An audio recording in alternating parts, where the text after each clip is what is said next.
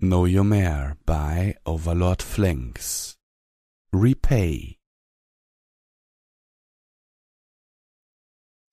Know your mare, know your mare. Know your mare. Queenie? You missed your cue. Did I? Oh, how arrogant of me. Are you still moping? It's been forever since we put you on the stage. It was last episode, you nit. You don't even know what a nit is. Nit. Alright, that's enough fighting. Can't we just get along and pick on some innocent mares or whatever together? Well, I could. I refuse to. What can we do to make it up to you? You won't do it. We promise anything. Just as long as you cheer up. Very well. Monochrome. No way. You said anything. We aren't doing that.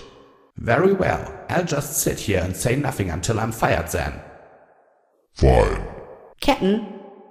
It won't hurt that much, little buddy. Yeah, for you. Look at the bright side. We're all together again. Excuse me? The three speakers' attention were collectively drawn to the stallion standing in the spotlight.